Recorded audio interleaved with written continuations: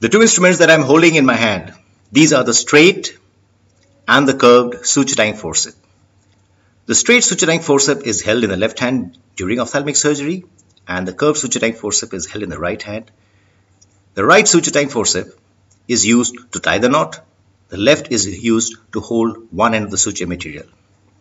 Apart from the obvious difference, namely one is straight, the other is curved, let's talk of some similarities which both of them have together. I'll use the straight suture-tying material to demonstrate the similarity. If you were to take a look at the tip, we notice that the tip is fine-limbed, it is non-toothed.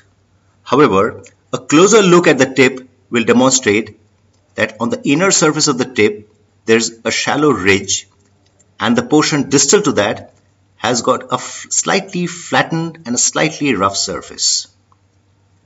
Therefore, when I apply pressure to the prongs of the forceps, the two flat surfaces come together and they gently grip the fine suture material without breaking or tearing them.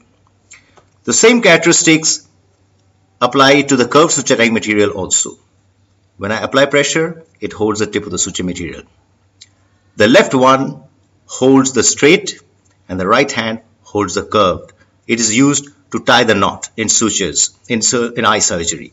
Stay tuned for